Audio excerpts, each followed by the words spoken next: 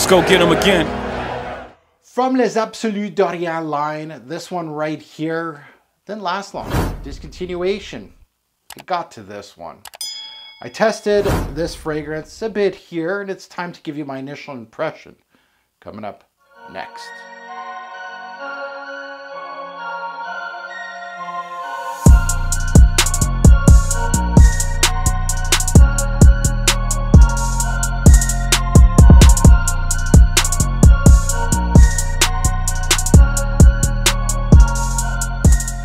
Fragrance family, welcome to the Ropes Away channel. I'm your host, Mark. This series, Pop the Cherries, where I pop the cork on a full bottle purchase, give you my initial thoughts. I wore this scent right here on my skin as my scent of the day for a few days, including today. Now it's the time to give you my thoughts on this one before it goes into the vault for a full-fledged review. Now, before we get in the meat and potatoes of Ambre Éternel by the House of Guerlain, I did want to thank our sponsor of the day, FragranceX.com. I did want to take the time to thank them for the bottle of Ambre Éternel. Now, you can get a bottle of some of the other ones from the line. This one, I've kept an eye on Fragrance X. Unfortunately, this thing is scarce and hard to find.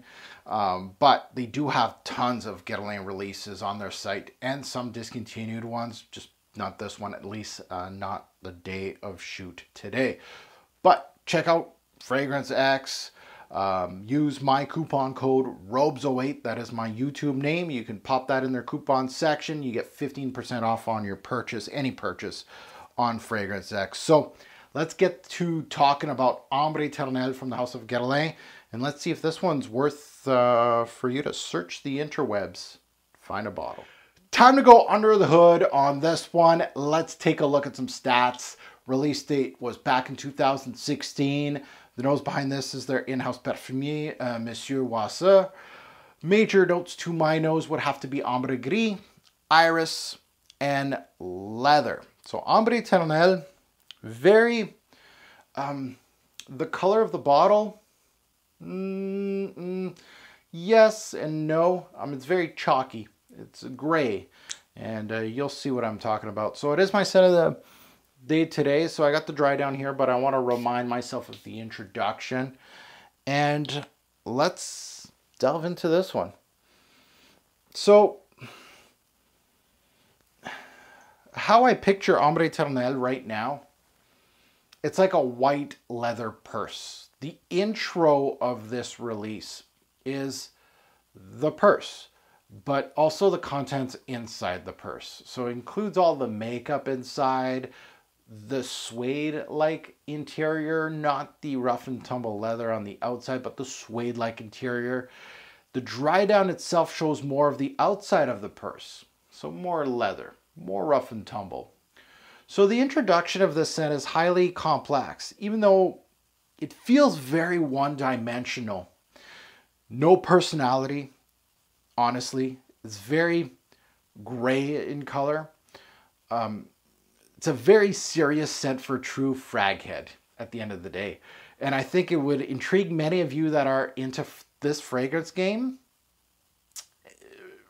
because of the artistic touches in this release. This scent starts off white, chalky, buttery, creamy, and it has a light leathery touch to it. It reminds me immediately, like when I first started testing this one out, and I haven't worn it too much, but you know, a handful of time, enough to do this video. It immediately made me think of Dior Homme because it smells classy. It has a lot of the iris and light leather touches that it doesn't have too much personality. You can dress it up. You can wear it casually, but it's more of a dress up type of scent. This is where Ambre Éternel brings me. The OG Dior Homme, not this 2020 BS. The Dior Homme that I know and love, with the iris and the light leather combo. Not too much going on. And like this one, not too much personality. And this is where it's going to go. Like the ones that hate the original Dior Homme, they say it's too feminine or it's just boring or whatnot. You're not going to like this one. Might as well not try to source it out.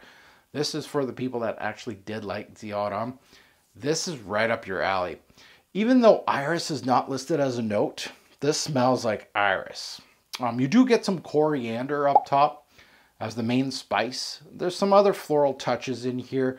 There's some Ambre Gris in here, and there's also some peach up top. So, like I said, very understated, but at the same time, very complex as a release. And that introduction, like I said, white leather purse, but the interior of it, you got some makeup, you got some powder, you got some chalkiness on the inside of that purse. But let's get more into the dry down and let's talk about that. Now, looking at the dry down of Ambre Éternel, the dry down is the introduction. Like I said, it was kind of, not that it was boring, but it's very gray. The dry down doesn't give you any more personality here. It's actually a lot less interesting than the introduction, as the iris imagery kind of pulls back. The familiar Guerlain vanillic sweetness amps up a bit here. The leather, like I said in the introduction, goes from suede interior of a purse to the outside of the purse. So more leather here. It goes powdery from top to bottom, but the powder goes so well with the imagery that I don't think it's a drawback. It actually works very well with the rest of this concoction. This release wouldn't be the same without the powdery aspect, so it's a very much a welcomed addition. There's some mildly salty qualities here. The coriander keeps pushing a bit as the main spice, and that peachy and floral tendencies continue to push. But the leathery tone, which is never too big, bold, nor too masculine, sticks around here as the main player.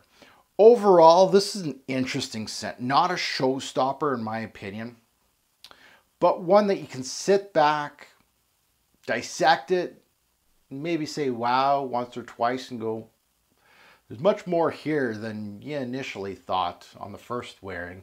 Now you're wearing 7 and you're like, I can't get enough of it. As a frag head, I definitely appreciate this release. Ambre Éternel is one of those that, if this sounds interesting to you, you like Dioram, you like that kind of aspect, I really think that this one would be, you know, it's not that scarce now that you could still find some bottles here and there. It might be time to snatch one up. So now let's get into the Revolver on Ambre Éternel, where I talk about seasons, day-night versatility, and performance. Let's start with seasons. This is more of a spring and fall baby. I really like this one in the spring and fall. Of course, summer, that powderiness, like I said, with a lot of scents.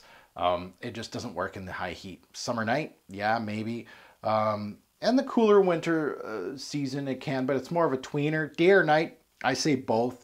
It has some versatility to it, and that goes to versatility. It's fairly average. It doesn't have much restriction, at least to me. I think the only restriction is in the high heat. It didn't work. We'll see with more testing, but it didn't work for me. Performance, very important, of course. Longevity was 7 to 10 hours. It actually performed really well. Projection was surprisingly above average. Like, people can smell this thing, which is a good thing. I felt that it classed me up a bit when I was wearing it. If I was wearing a suit and I was wearing this, it worked well together. They paired well together. So my final thoughts on Ambre Éternel. Well, Ambre Éternel, as you've guessed it, it's not based on the dark resinous amber. There's nothing dark or resinous in this release. It's based on Ambre Gris. And honestly, even thinking, I've smelt Ambre Gris, but a lot of this is maybe going well over my head because I was thinking more leather, iris. There's a lot to this release, and I feel like this is more of an iris and leathery combo than anything. The overall theme, it's very dry, it's very gray. Often compared to Dioram, I think this is the grown-up version of it, the cleaned-up version, the more niche version of it. I'm excited to get to testing this one in different weather. Start peeling some layers. This is the type of scent that what I do on camera, these are the type of scents that keep me going, honestly. These are the ones that are just like, I don't get them right away. And a lot of scents when I'm shooting a Pop the Cherry, which means I probably wore it 4 or 5 times, I usually get it. Those are the type of scents that I'm like, I'm maybe wasting my time testing them so much. This is one of those scents that I'm going to take my time with it. I already appreciate it. And yeah, I could do pretty solid review of Ambre Éternel, but I think there's a lot more to discover on this one. So this one has a lot of layers to it. I can't wait. Put in the vault, start wearing it more and more. So now I'm done with Ambre Éternel. Time for you to hit us up in the comments below. What do you think of it?